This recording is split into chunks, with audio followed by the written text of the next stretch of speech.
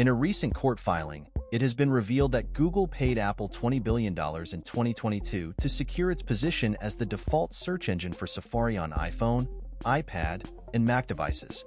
This amount marks an increase from the $18 billion paid in 2021, showing the significant financial commitment Google has made to maintain this partnership.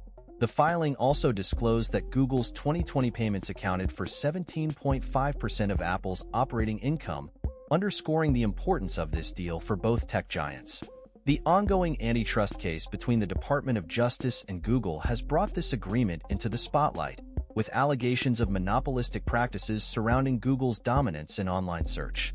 The lawsuit has shed light on the terms of the long-standing partnership between Apple and Google, which dates back to 2002. Despite efforts to keep the details confidential, it has become public knowledge that Google pays Apple billions annually to remain the default search engine. Microsoft's failed attempts to compete with Bing further highlight the challenges faced by alternative search providers in the mobile space. The potential implications of the antitrust case could lead to changes in the default search engine on Apple devices, impacting the user experience for millions of consumers worldwide.